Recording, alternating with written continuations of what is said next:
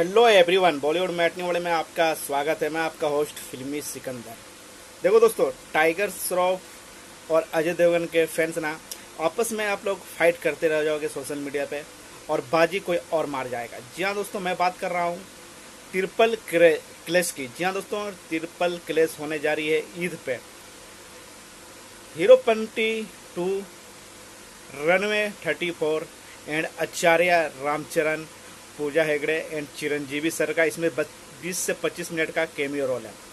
तो गाइज, बाप बेटे का इसमें एक धमाकेदार परफॉर्मेंस देखने को मिलेगा आचार्य में, वो भी हिंदी डब रिलीज हो रही है। जी हाँ दोस्तों, तेलुगु के साथ साथ वो हिंदी में भी रिलीज कर दी जाएगी ईद के मौके पे। तो इसके लेके दोस्तों अब 3 मूवी है जो कि बड़ी क्लैश करने जा रही है ईद के मौके पे। दोस्तों, एक तरफ टाइगर श्रॉफ की हीरोपंती और दूसरी तरफ अजय देवगन और अमिताभ बच्चन की रनवे, और थर्ड रामचरण जिसकी बॉक्स ऑफिस पे धमाल कर रही है RRR, उनकी मूवी दोस्तों आचार्य। तो इसीलिए मैं बोला दोस्तों, आप लोग फाइट करते रह जाओगे, एक दूसरे फैंस लड़ते रह जाओगे और बाजी कोई और मार जाएगा।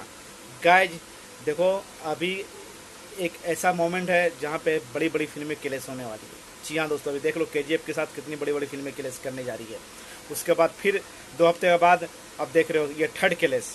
तो दोस्तों, मैं तो एक ही चीज़ बोलूँगा, जिसकी कॉन्सेप्ट अच्छी होगी, जिसकी कंटेंट अच्छी होगी, वो मूवी बॉक्स ऑफिस पे धुआंधार कमाई करेगी, और जिसकी कंटेंट में दम नहीं होगा वो बच्चन पांडे जैसी फ्लॉप हो जाएगी और डिजास्टर हो जाएगी राधे श्याम की जैसी। जी हाँ दोस्तों, तो गाइज आप लोग कितना एक्साइटेड हो इस 3 मूवी को लेकर, आप हमें जरूर कमेंट के माध्यम से बताना। और हाँ, वीडियो अच्छी लगी हो तो प्लीज़ चैनल को सब्सक्राइब करना ना भूलें।